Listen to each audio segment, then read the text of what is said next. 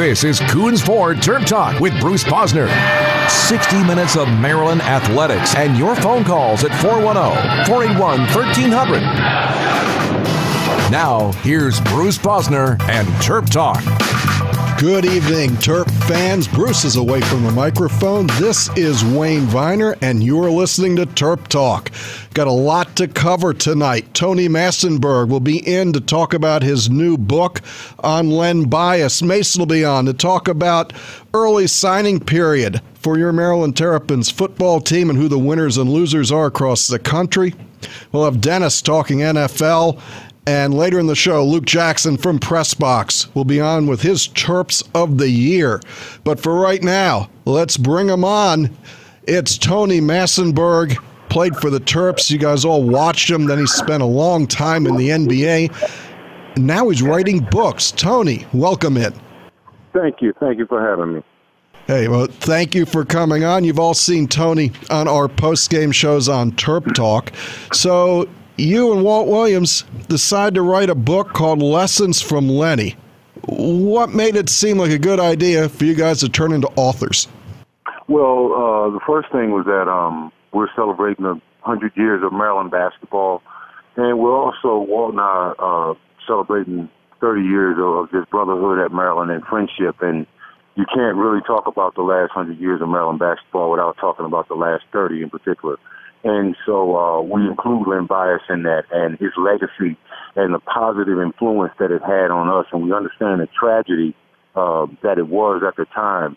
But from his death, the University of Maryland and a lot of college basketball and society in general was reshaped when you talk about the things that spawned off of that tragedy. Changes to drug laws in Congress and certainly changes at the University of Maryland that ultimately led to them winning a national championship in 2001. And Walt and I were a part of that because we made a concerted effort to come back and be a part of rebuilding the program. And clearly, Walt didn't play with Len Bias. He came in 2 years after his death, but I did play with him, and I was there essentially for the entire thing. And Walt sort of ties in the new era because when he came in, he spawned a legion of guys to follow, and that legion of guys would eventually culminate into a championship in 2001. And that was a long process from the time that Lenny died from 1986 until 2001. And we just talk about the things that transpired there and how relevant they are to the present, as well as it being a blueprint that the kids that are there now on the football team can sort of look at and reflect on and learn from in the way that we dealt with it at the time of Lenny's death. So there's some relevance there just on Jordan McNair's death, but also we understand how important it is for kids to understand that you can rebuild from a tragedy like this. That's very well put. I was on campus that summer. I lived across from Washington Hall. Can't remember the name of the dorm on the other side, but I lived there over the summer. And that was his death was just one of the most tragic events. We were all huge basketball fans, and then had to put up with an influx of media that we'd never seen before on campus. And it was just a crazy time. But as far as you go, how well did you know Len Bias? Well, again, Lenny was my teammate, and I probably should have started the conversation off by saying, first of all, Walt and I were huge Len Bias fans. Len Bias wasn't just a teammate to me. Len Bias was my idol. He was the reason why I chose the University of Maryland out of high school as a kid who grew up in Southern Virginia amongst UVA fans and Virginia Tech fans and several University of Maryland, University of North Carolina fans, because the part of Virginia that I grew up in is right on the North Carolina border. So we had a little spillover from UNC also. But I was enamored with Len Bias when he had that breakout season his freshman year in the ACC tournament. I'm sorry, his sophomore year in the ACC tournament. And from that point on, he was my favorite player. I loved the way he played the game. I loved his skill set. He was flashy. He was dominant.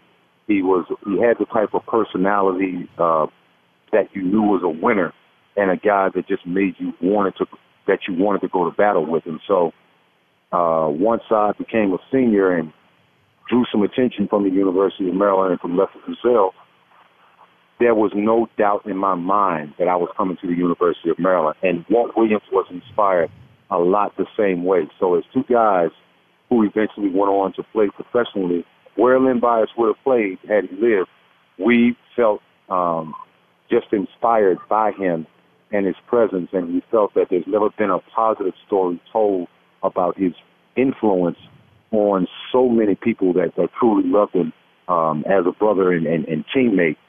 We just wanted to put that out there because clearly everybody knows how he died, but a lot of people don't know how he lived and the positive influence that he had along the way. And it's not just me and Walt Williams, you know, Juan Dixon and Chris Wilcox and Steve Blake and Steve Francis and all these guys, to a man, when you talk to them, they'll tell you how much they love Len Bias.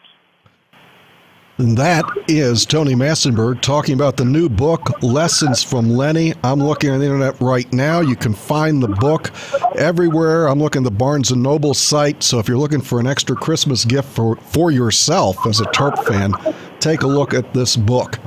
We're also offering personally autographed books through our website at lessonsfromlenny.com. The personal autograph books can only be purchased through our website, lessonsfromlenny.com. And we're going to continue to offer those for as long as we can. But they're also, as you said, available through Barnes & Noble and Amazon as well. So we really hope that people understand that this is just not a sports story. It's a life story, because there are so many other things that happen from a society perspective that change because of his death, and the fact that this happened in the nation's capital, right in the backyard of Congress. And so laws were implemented. There was a sweeping change in this country because of the way that Len Bias died. And we also want to make people understand that it's just not a sports story. It's a life story, and one that I think everybody could relate to. It's a story about society. I mean, it brought up the say no to drugs. It made his parents a national story. I mean, he went from being the second pick in the draft? Yes. To being, so that's headline news, but he then went on, and everybody who's our age, a little younger and a little older, everybody knows the name Len Bias. It's not necessarily from basketball. And right. So, yes, a lot of good came from this, and the university did ultimately win a national championship. But the tragedy, I mean, you're talking about him being your favorite player. There were thousands and thousands of people in this area that he was the ultimate superstar. So on a basketball side, and it's a lot of conjecture, was he as good as anybody you've ever seen? Was he as good as Michael Jordan? In my opinion, at the time, again, because Len Bias' life cut short, we'll clearly never know what he could have become at the pro level. But at the college level, absolutely. He was as dominant, if not more dominant. And a lot of people compare him to Michael Jordan at the college level as a bigger, stronger version of Michael Jordan. And so you have to think, had he lived and had the advantage of playing with Hall of Famers like Larry Bird and Kevin McHale and Dennis Johnson, you know, these guys would have groomed Lenny the right way as a professional, and they would have helped him reach his full potential. And as great as he was, he had not come close to his full potential. So much like we saw Michael Jordan explode at the pro level, I think we would have seen a similar situation with Len Bias, and who knows how history would have turned out in that conversation for greatest player of all time. So when you ask me how good he was, I played for 15 years professionally, and I can honestly tell you, we've seen a lot of guys that we thought would be the next Michael Jordan or the next Magic Johnson.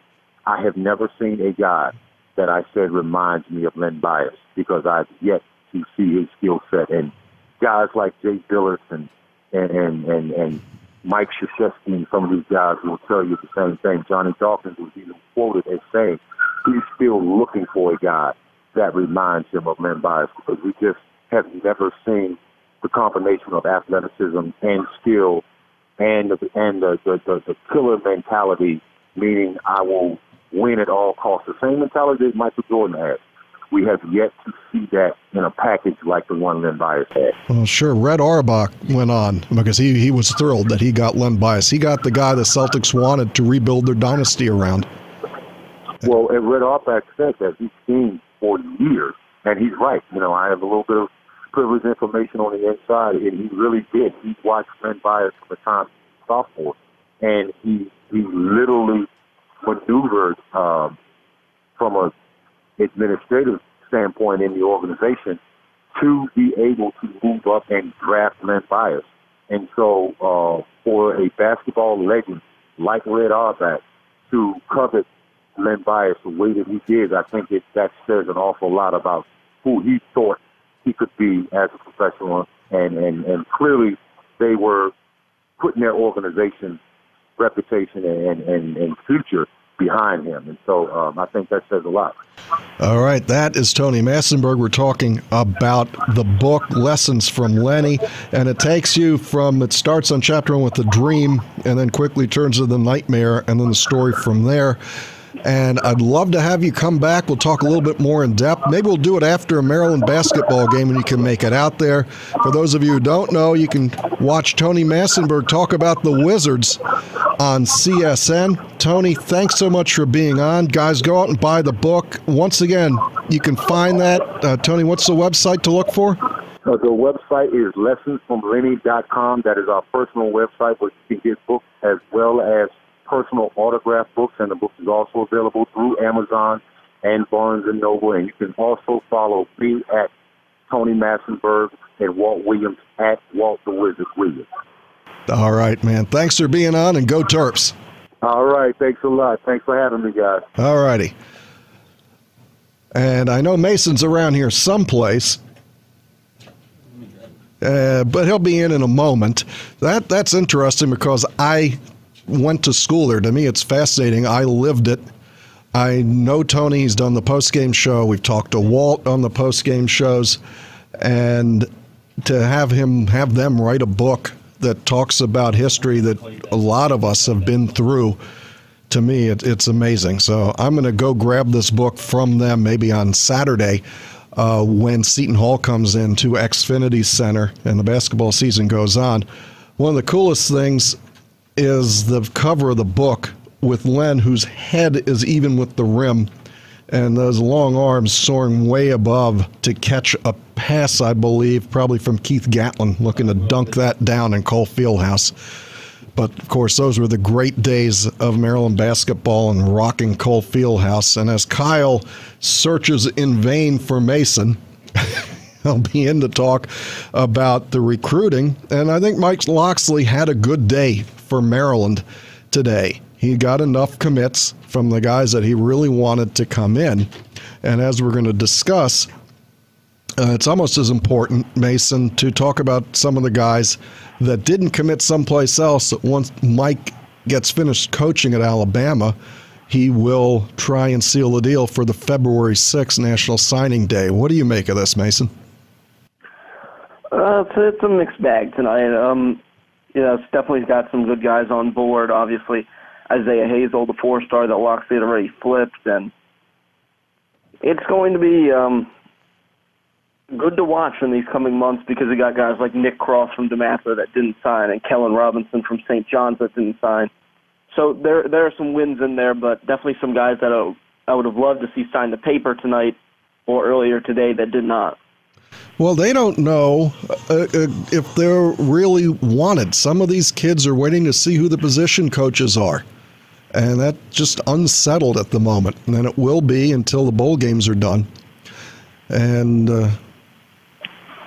Maryland got some need guys. I mean, they want a speed edge rusher. They want probably some more defensive backs. But they're loaded at tailback. They're now sort of loaded at tight end. They think they have the middle of the defensive line. All the parts are there. So you're starting to talk about what do you need that you don't have.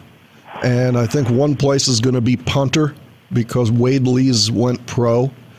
and you always can use more cornerbacks at Maryland for some reason. But where do you think Maryland really needs to look for recruiting, or is it just general trying to build an 18-person class? Well, I think you hit on one of them, and punter is definitely going to be one of them through the next coming days. And I'm trying to pull up here. Maryland did offer a punter a few days ago. The other place that I think Maryland's really, at this point, lacking is corner. And, of course, they brought in some talent there with possibly, you're talking about Dino Tomlin, but he's starting to look like more of a wide receiver. A guy that I really wanted to see them sign that I believe is one of the most underrated guys in all of the country is Tavon Tank Land from Virginia Beach, and he plays at Ocean Lakes High School. That's the guy that I really wanted to see them lock up today, because the more and more coaches get a hand on his film, the more and more coaches are going to try and come after him to flip him. But corner, punter, and maybe that speed edge rusher, I don't know. That's kind of starting to look a little bit dicey, but there are definitely some places that Maryland needed to get guys that they did, but, of course, there are definitely places that there are still needs. There are. Right now, one of the other interesting points is that Marcus Lewis, who was one of the transfers, the young man who left the team in late October, seems to be back on board at cornerback. So we'll see how that works out if he sticks around for Mike Locksley. Do you think that him staying at Alabama and coaching through the national championship's a good thing for Maryland, or do you think it had an effect on what happened today? Well, there's no doubt that it had an effect. You're talking about a guy that was, it really started to feel like he was getting some things from, some inside sources, that he's really getting things rolling towards the end of his short stay these past weeks in College Park. And then, he's back down in Alabama, and everybody knows how Alabama works. If you're there, you're on that staff. You're not recruiting for Maryland. You might make a few calls for Maryland, but that's it. It's about Alabama there. It's about a national championship. And I don't really think if you're just looking at Maryland, it's a good thing. It's not a good thing that he went there, but I feel just in general that he had to do that. I mean, he's run this offense. He's a Royals Award-winning coordinator. There was no way that he wasn't going back to Alabama unless they didn't want him back, which was obvious that they wanted Mike Locksley back on their staff. If they play 2 games, so they play on the 29th and then another week after that or so, there's going to be a lot of free publicity that Mike Locksley's going to get being on television. And I'm not, and I've read this other places, it isn't just coming from me, that it's a great way to pump the Maryland brand, because every time they talk about the Alabama offense, they're going to say, and Mike Locksley's the offensive coordinator who's going to Maryland. So there's a lot of free eyeballs there. The other part is, I'm not so sure how reasonable it was to think that if these young men who have looked at all of these universities and committed to, let's say there was a defensive back who committed to Michigan, and Maryland talked about he might be a flippable guy, might come to Maryland now. That's a heck of a sea change to go, I looked at all of these schools, I picked Michigan, I'm set there, now Mike Locksley shows up. So maybe we were a little bit overly optimistic that somebody that Locksley's going to walk in the building and change everybody's mind. This really is about the next recruiting class, the 2020 class. Do you have an idea how good the local 2020 class is supposed to be? Well, yeah, there's argument over that it could be the best that's ever come to this area. But really quickly back to the flipping. I mean, we're Maryland fans. What do you expect? I mean, we saw Dwayne Haskins go near signing day. We saw Keandre Jones go. We've seen everything bad happen here when it comes to recruiting, and especially football. So people expect guys to flip. I mean, you got to look at it from the Maryland perspective, not the national one. We got Hazel. Maryland has been injured flipping so many times. But we got Hazel, who showed up with a 4-star. I still think we're going to get Nick Cross. The young man who's Lunsford, who signed from Good Counsel, was going to go someplace else. He switched to Maryland. So, yeah, we got some flips, but we weren't going to go get 20 of them. But that's not I'm just saying that Michael Locksley is just such a master recruiter that people thought that he can do it, and honestly, that's still all on the table. There are a bunch of guys that held off on signing today, whether they could have or they couldn't have, or, depending on how they feel, maybe they just wanted to sign in February. Today was that kind of, I'm certain about this move. If there was even a little bit of uncertainty, in my mind, I don't think I would be signing today. The guys that signed today, I felt were ready to make that decision permanently. And, it's good that there is one, but at the same time, for Maryland, it's not great to have it this time. But, of course, in the coming years, we're going to appreciate this early signing period. Well, Maryland moved up one spot today from 82 to 81 on the national charts. Of course, topping the charts, then we have to go to break. So we'll have you back in the third segment with Luke. But, of course, topping the recruiting charts today, it's Alabama, Georgia, Texas A&M, LSU. I think of Oregon a bit as a surprise at 5. Clemson, Michigan had a really good day. Oklahoma, Texas, and, of course, Penn State. I mean, wouldn't be football without Penn State. Any surprises in there for you? Not really. The Ducks have been down for a few years, but it was coming back. There's too much there. They have great facilities, great place.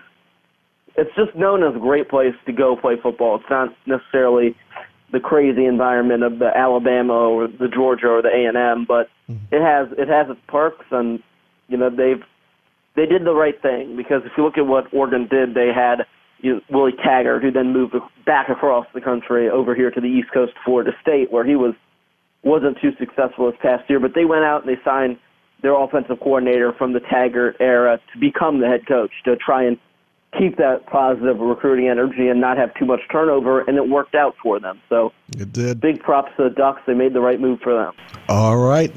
Well, Bruce is away from the microphone. This is Wyane Viener, and that is Mason on the phone. He'll be back in segment 3. But right now we have to go out to break. Folks, hang on, because we'll have Dennis Koulatsos talking Ravens and NFL here in a moment. You are listening to Coons Ford Terp Talk. We'll be back after these commercial messages.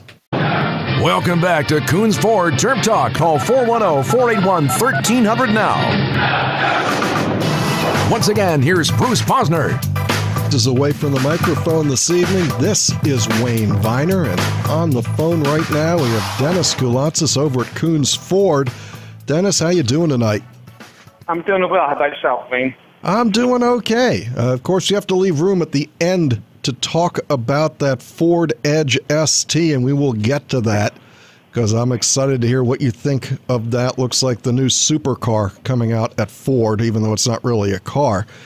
I want to start off talking about Ravens and Chargers, and today's news story that I saw is that Harbaugh's not worried about the 86 carries that Jackson's had as a quarterback, and it certainly sounds like a win now. We'll figure this out later. Are you concerned with your quarterback having 86 carries so far? Not really, Wayne. 6 of those carries were due to a victory formation kneel down, so let's take that number down a little bit. But no, those carries come on design plays more often than not. That he's going down early, he's going out of bounds. He's getting better by the game as every game is slowing down for him. But he is who he is, and as you mentioned, the Ravens have to win now. They'll figure out the rest of it later. But right now, they have to play to his strengths. He certainly opened up the middle of the defense with his style as he forces the defense to play 11-on-11 football versus 11-10. Now, look, they only have a few more games to go, so, if it's not broke, why fix it at this point in the season? Oh, it's actually interesting, close to fascinating that this works, but so far it works. And look, Tampa was in that game until suddenly they weren't. And it seemed to happen quickly. You weren't sure what was going on, and then the Ravens' style of football took the game over. And yeah, no doubt about it. And now we're seeing the reports that maybe San Diego's going to use Derwin James as a spy on Lamar Jackson. But think about it: if you put a safety, especially center fielding safety like Derwin James, then you're susceptible to the deep ball. They can only play cover 1 or cover 0 at that point. And Lamar Jackson has to beat the Chargers at that point with his arm. The receivers have to get separation, but you got to pick your poison when you're playing the Ravens offense these days. Well, the Chargers don't want to get into a situation where they can't get to the ball. I mean, that's been the Ravens' mode of operation. It's almost like when you see in college somebody comes in to play Navy, and Navy has the ball the whole game, and that's how they stay in it. And so far it works, but I haven't seen anybody pull this off in the NFL for a long stretch of time, but you're seeing it now. Do you think anybody else has the talent to try this? It seems to be a great way to take a team that might not – I mean, you saw him before he was in with Flacco at quarterback, and they were going nowhere. Seems like a great way to take a team and get them to compete better. Yeah, no question about it, Wayne. We're very excited about it. Look, they're playing the Chargers, what amounts to in the soccer stadium. You're going to have about 30,000 fans there. The Chargers will not have a home field advantage. It's not going to be the decibel level that it was when the Ravens traveled to Kansas City. So I'm very hopeful that we'll see more of the same. And as the game goes deeper, if it's close, I would like the Ravens' chance to come home with a victory. I don't think it's too big of a game for them. They're only a 4.5-point favorite, which shows the kind of respect we're getting out of Vegas right now. And it's probably worth it. In other NFL news, looks like Cam Newton's hung it up for this year with some bad shoulders, and all those hits seem to be taking an effect on him. And for a long time, he looked like Superman, and he just doesn't anymore. Did you expect more from Cam as this season went on?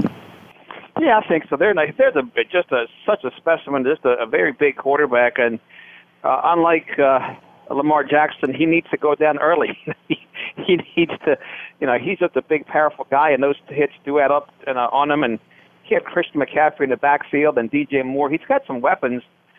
He looked good early on, but there's a team they look very like a playoff team when they beat the Ravens, and in midseason they looked like a Super Bowl team, and they have tailed off since then. So not surprising that he's calling it a season with all those hits he's taken thus far. Quite a few of these teams now, it looks like the season's a little too long. The Patriots the other night looked like they might be getting old. Is that, in all of your vast experience, is this just a little swoon, or is age actually catching up with the Patriots? I think it's catching up, Wayne. We saw Tom Brady, especially his last pass in the end zone. He didn't step into the throw. He kind of stepped sideways. It's been a long season. He's taken an awful lot of hits, but they're still the Patriots until further notice. But we've seen them drop back to the pack. We've also seen the Rams. They lost to the Eagles the other night.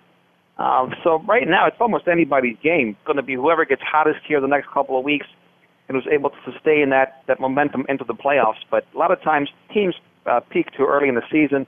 That may have been the case with the Rams and the Patriots. And New Orleans might fall into that. They have the Steelers on Sunday, and New Orleans just isn't scoring anymore. They won a game with 12 points the other night. Now, some people say that's the development of the team. They actually have a team now. It's not just Drew Brees throwing the ball, and they can win a game 12-9. But early on, they were putting up the points. I mean, you remember the game they came in to Baltimore, and they could really score, and that seems to be going for them. It's not quite where it was. Well, the season wears on. Players were down. Defenses catch up to the offenses, and right now it's December football. You've got to be able to run the ball. You've got to be able to play good defense. Your special teams certainly factor in. All these are factors, and we'll see. It's going to be very interesting. It's very wide open. There's a lot of teams at this point still have a chance to make the playoffs. It's true, but the Ravens fit the mode you just talked about. The Bears fit the mode you just talked about. It would be a bizarre season if all these front runners suddenly have hit problems, and you might get a Super Bowl of the Ravens and the Bears somehow down the road. I'd be okay with that. But even the Seahawks, Pete Carroll, he's got a run-first team. They run first 52% of the time.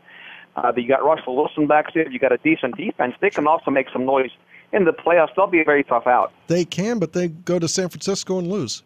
It's a week-to-week league. That's a great point, Wayne. It's a week-to-week league. You got to bring your A game, because if not, you'll be feeling sorry at the end of the game. You will. Tennessee has been stomping on people. They have the Redskins. The Redskins had a bit of a miracle win on Sunday with a bunch of guys even Redskin fans had never heard of on that field, and they managed to beat the Jaguars. But Tennessee really looks to be coming on, and as you said, week to week, the Colts have the Giants, Tennessee has the Redskins. You think that both the Colts and Tennessee are going to keep winning, and do the Ravens fit into that? Yeah, I think so. I think they keep winning, and the Ravens have to keep winning as well. I like all three of those teams' chances to keep winning and make things interesting as we head into the final week of the season. All right, so now on to the big stuff. Tell me about this Ford Edge ST. It's a great vehicle, Wayne. My wife, she gets a Mustang in the spring and summer. She gets in the fall and winter, she gets an Edge, and we put her in a candy apple red ST, and she's enjoying it. She loves all the features of the vehicle, the way it drives. It is just a marvelous machine. How sporty is it for I guess it's a CUV, not really an SUV. Yeah, it's a CUV, but it's really a spaceship. I mean, with all the new features in the vehicle, she's really enjoying it, trying to figure out how to use everything.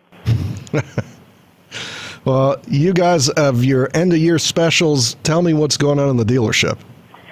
We have pretty much 0% for 72 months, plus some cash back on everything, and the interest rates have gone up all over the place, and if you can get 0% right now, that's a deal. Most manufacturers don't have that kind of deal, and that'll save thousands of dollars over the course of a loan. And Ford Motor Credit, they're buying deep forests, they're giving their customers the best rates out there. They're approving all kind of loans at 0%, so it's really a festive atmosphere, and people are saving thousands of dollars at Coons Baltimore Ford. All right, so before we let you go, I need your opinion on two things, and then we'll wrap this up. There's a lot of kids skipping bowl games, and that was a big deal before. And now people are just going, that's another kid who skipped a bowl game. Does it bother you? And at some point, like the kid from Bosa from Ohio State skipped half his senior season. When you're trying to evaluate players, does not playing the bowl game hurt or help? See, to me, I remember a couple of years ago, O.J. Howard, he could have came out a year early based on his big performance against Ohio State, but he chose to come back one more year. He played in the bowl game. He won a national championship. And to me, that's my kind of player, and it's a difference maker. I know that last year Christian McCaffrey missed his bowl game. I think I understand the business decision behind it, but if I have two prospects and if I'm an NFL general manager and they're very close, I'm going to pick the one that played in the bowl game. I'm going to pick the one that was there for his teammates. I think that speaks more to character. And to your point about Bosa, I wouldn't draft him first overall because he is missing at the bowl game. He's not going to be there for his teammates.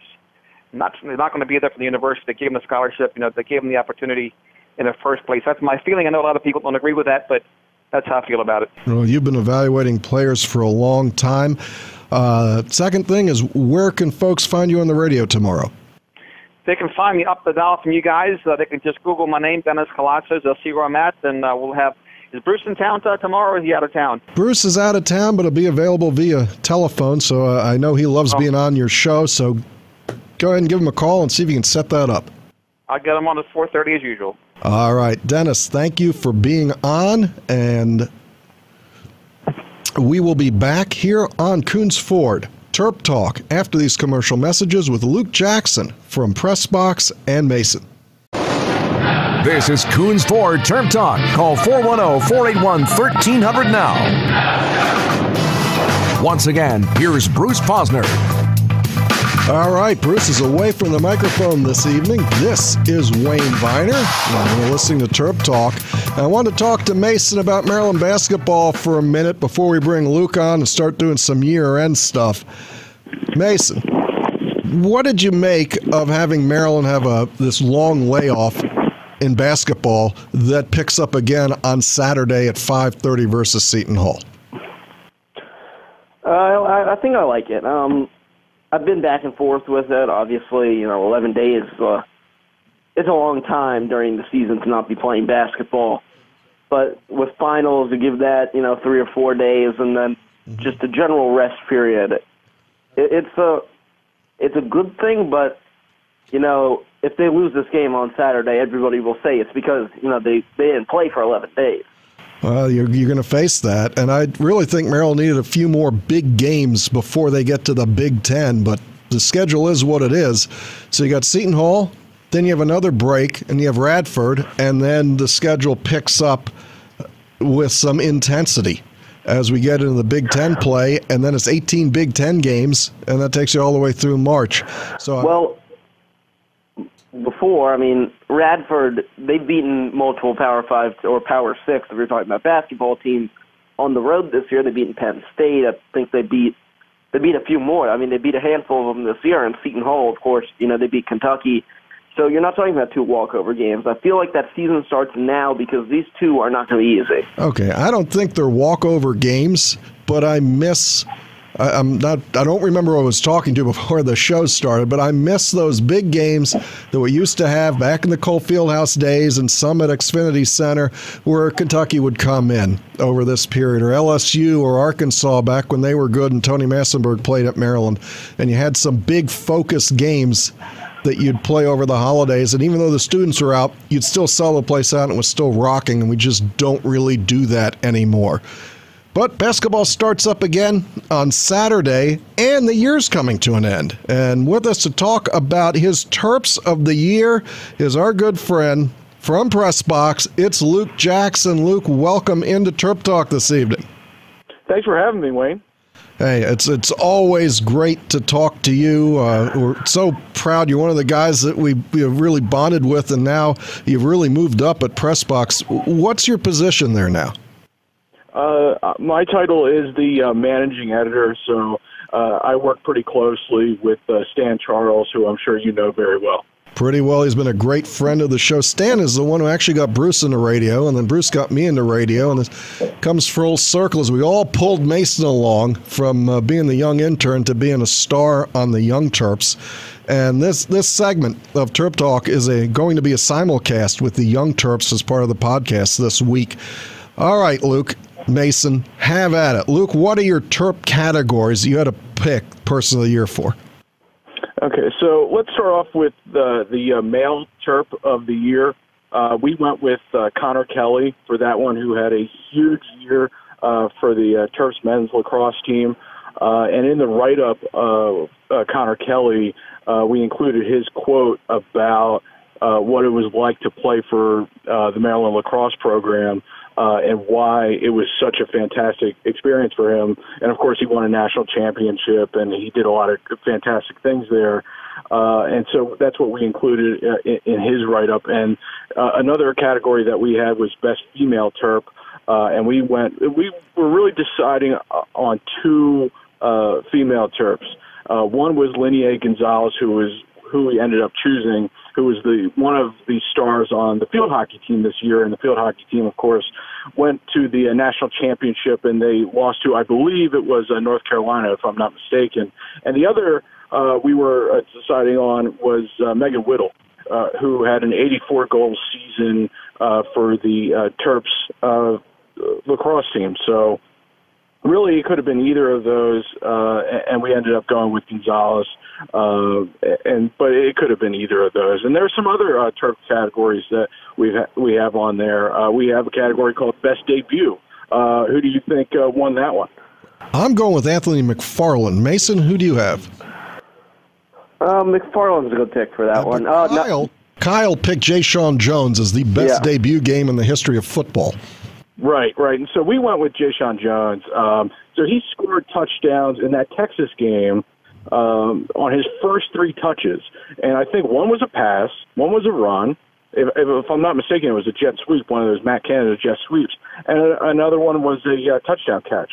So that was another one. And another Terp category that we had, even though it wasn't really a Terp category, but it ended up that way, was Best Male High School Player. And we went with Mount St. Joe's and now Maryland's Jalen Smith. Well, you can't go wrong there. Mason, do you have any counter moves to what Luke has? I mean, I think it's pretty solid. Luke, there's also Best Turnaround went to a Maryland team, the Maryland men's soccer team. And who'd we pick there? The Terps soccer team. Best Turnaround, absolutely. From what was the record at one point? 4-5-3? Yeah, I think they were 0-2-2 at one point. Of course, part of that was because of the schedule that Sasho puts out there. I mean, his teams are battle-tested by the time conference play comes around. And I know before we jumped on to talk about this, you were talking about how you wish the men's basketball team had some more early season tests and Xfinity Center was rocking. Well, Sasho does that. He knows exactly what his team's strengths and weaknesses are by the end of September, and his teams get much better as the season goes along. And I think a big part of that is how he schedules. And he's not afraid to lose some games early because he learns about his team, and it paid off for him this year. I think it's a shock that if you said, what is the best attended, most fun Maryland sporting event to go to, that if you would have told me 20 years ago, oh, Friday night soccer's the best one, people think you're nuts. But it's turned out with the way he schedules that following the crew around and going to a soccer game is now a must part of being a Maryland fan. Mason, do you agree? Right. Yeah, definitely. The game day experience is by far the best of any at Maryland. I don't know if that's a good thing or not, but that's a subject for another day. Well, we are as somebody once said, we wanted to be the UCLA of the East. We ended up being the Stanford of the East because we dominate all of these sports that, and this is my phrase, that nobody really cares about. I know they have devotees, but people care about football and basketball, and we managed to dominate field hockey and women's lacrosse and men's soccer, and we win 30. We've won 30 Big Ten titles and 4 national championships over the past 4 or 5 years. And people go, Maryland doesn't do that well. I go, no, Maryland does very well. What do you guys make out of that Maryland doesn't do very well, yet we've got 30 Big Ten titles? Right, well, it goes back to what the commissioner of the Big Ten said when he was asked about that, was, somebody said, do you regret adding Maryland and Rutgers? And he said, well, you can't really put those two in the same conversation. Maryland's won all these Big Ten championships that bring us national titles, and that's the value. I know a lot of people think of the Big Ten, they think of football. Luke, what do you think? Yeah, I think Mason touched on it right at the end there. When your casual Big Ten fan or your casual college sports fan sees Maryland football losing by 40 points to Michigan or losing by 40 points, not this year, but in prior years, losing by 40 points to Ohio State, they automatically think, oh, Maryland doesn't belong in the Big Ten, they belong in the ACC. But like you mentioned before, really in any other sport other than football, Maryland's been quite good. And I think since they entered the Big Ten, has any Big Ten team won more titles, league titles than Maryland? Mason says no, and I think actually, I think one or two have, but okay. The bottom line is Maryland's dominant in those sports. And when you talk about Sasha, when you talk about getting a team prepared for a national championship run, it is I will play any team anywhere. And now, Maryland basketball hasn't really done that, and that's part of it. You look at what Kentucky does. They play anybody. You look at what Duke does. They'll play, 4 or 5 really good teams. And then you look at what Maryland does. And that's part of why Xfinity Center lacks, going back to those 11 days off. If Maryland was playing Kentucky tomorrow, there would be people there. There would be people that would give up watching the Ravens or the Redskins to go to that game. But you put yourselves up against good games, and Seton Hall's not a bad game. It's just the lack of scheduling. Sure. We've got about a minute here, guys. And, it's, as usual, bad luck for Maryland basketball. They have a game up against the Redskins, play early, the Ravens play late, or you could go to the Maryland game. And then on the 29th, when Radford comes in, you've got Alabama and Oklahoma, and you've got Clemson and Notre Dame, and you're up against that. So it's going to be tough to draw a big crowd when you're up against major events. So... well, I want to thank Luke for coming on. If anybody wants to look up these stories, where do they go, Luke? They can go to pressboxonline.com. It's all right there. And they can pick up a print copy around town. Royal Farms will have them. All right. I think they'll have them in the lobby here at the radio station. I'll pick one up on the way out the door. Mason, this is going to go as part of the Young Terps podcast. Where can people find that? Yeah, you can find the Young Terps podcast on TerpTalk.com, of course, and CapitalSportsBlog.com, and always on the Podomatic app. All right, guys. Thanks to Tony Massenburg, Dennis Koulatsos, Mason Viener, and Luke Jackson. Bruce is away from the microphone. We are off on Saturday. We will be back next Wednesday with Terp Talk, presented by Coons Ford.